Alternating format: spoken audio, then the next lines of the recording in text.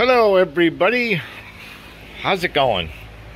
Well, I ordered my anti-vibration pads for the machine here, and I wasn't sure if I got the right one because they're all like metric, and this was 10 millimeters, so I'm sitting there at 10 millimeters. All right, that's got to be about blah blah blah blah blah, because I was looking for 3/8.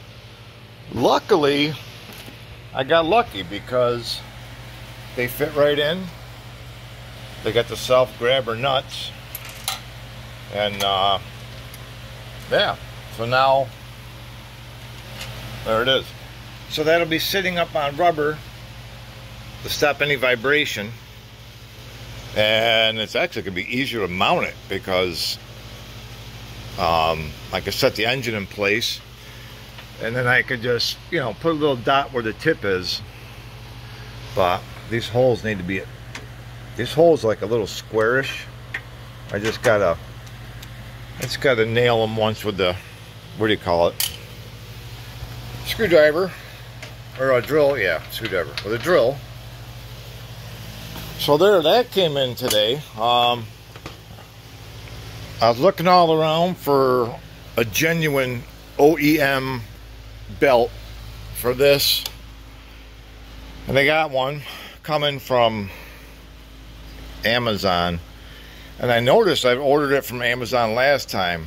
The only difference is the price went up $1. So $75 for that belt. So yeah, next time I'm in high grass, I'm gonna lift the blade up, but shouldn't have broke anyhow.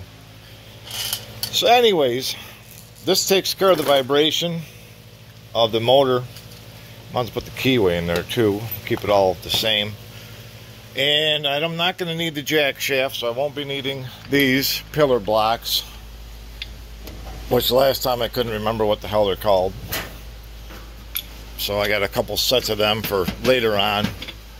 And yeah, I said to hell with it, you know something? I'm like, I'm not going to tie money up just sitting around here. I sent the whole 9 yards back. I sent the shaft back. I sent those two little pulleys back. I sent that 3-inch pulley back, the 4-inch pulley back. I ordered a 5-inch pulley for this, so it's going to go from 5-inch to 3-inch, and then this will raise it up in the air a little bit for anti-vibration. But yeah, this is what I've got on my welding cart. I got these because these flat parts are just glued onto this rubber. So that's why I can weld to this table, because it's isolated from the machine. So in nowhere is this touching the metal to back feed into another machine. So I just clamp my ground down here. And you can see, you know, there's a rubber isolator here. This alignment pins goes through a plastic ring. So there's no way the top touches it. You know, when it opens on the rubber. The rubber actually bends as the top opens. So little by little, I'll start collecting parts again. So the alternator's ready to go back in one box, and all the other pieces in another bag, which was a freaking nightmare, because when I went to send them back, I selected each part I'm sending back to return. So I clicked on the bar. It says, anything else you want to add to this return? I'm like, oh, that's cool. So I went down the list. You know, click this, click that, click the two little pulleys, click that. And I went and printed out the label, and I noticed there's only one little pulley in there. I was like, where the hell did the second pulley go? Well, the second pulley somehow came up that I have to take the pulley to a Staples, show them the QR code, have them scan it, and ship it. I'm like, I'm not running around for this crap. So I had to call Amazon up, and then they had to cancel the QR code, and then the guy comes back and says that he made up 4 new labels for everything. I'm like, what the hell are you doing? I said, I want everything to go back at once. I said, what are you doing? I said, go in and cancel everything you did, you know, but leave the alternator the way it is. Let's do my quick check around back here, make sure no snakes got in, which they didn't. And so he did, and then I started my return out with those 2 pulleys. Then I went on to everything else. So everything's on the kitchen table, waiting to be picked up by FedEx. I already let my buddy know, let John know, and he says, I'll see you Tuesday. I'm like, Tuesday? I'm like, oh, crap, Monday's a holiday. So, but I did order the 5-inch for this, and I think I ordered the 5-inch narrow pulley, which is an A. So I should be all set with this when I get the other parts. Of course, I'll do another test, bench test on the alternator to make sure it works before I start assembling stuff, which was probably a pretty good thing that I did in the beginning. You know, because I welded this all together and blah, blah, blah, and it didn't fit, and then who knows what could happen. But, you know, might have to cut it apart and make a new mount. I don't know. But anyhow, so these would be my vibration dampers of the engine. These seems pretty stiff. I don't know how much vibration they're going to damp, but, you know, whatever. At least they'll be on there. At least it'll raise it up. You know, so this isn't vibrating directly to the metal. So that's about it. And that's really too much going on today. I really don't have nothing to do. You know, but I got no projects. No projects to play with. So it's kind of a boring day. You know, I noticed with these 12 gauge blanks that I've had around the area around here, they go into the holder like this. See, I started out with one of these, then I went to one of these. Yeah, this sounds like an M80. This sounds like a Canon.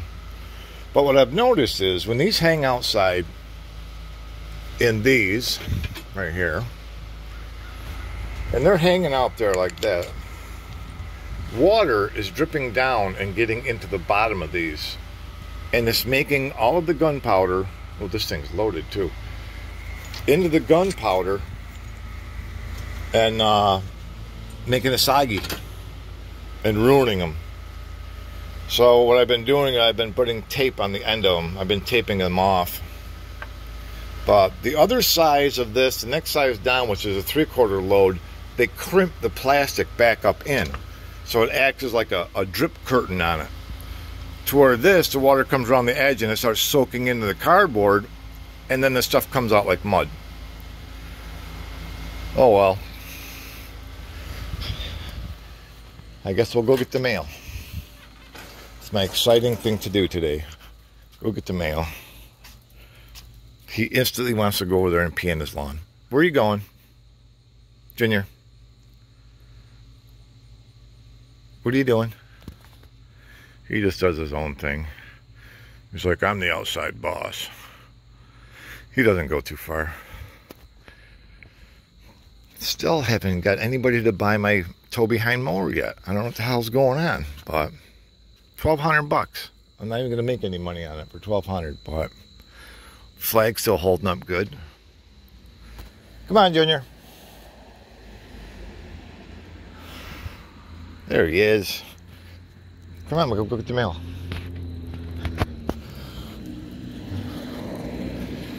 Neighbor. He likes checking out the cat poop in the sand by my mailbox. Oh, he's got to see if anybody peed on his little bush.